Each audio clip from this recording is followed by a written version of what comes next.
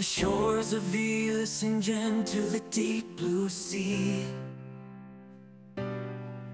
there's a ship that's been sailing since the 50s.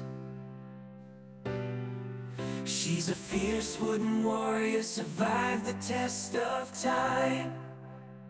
Mercuur's the name, a true ocean mine.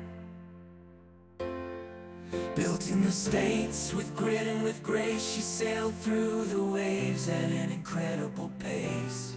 Through storms and battles she never backed down. Now she's a museum ship wearing her golden crown.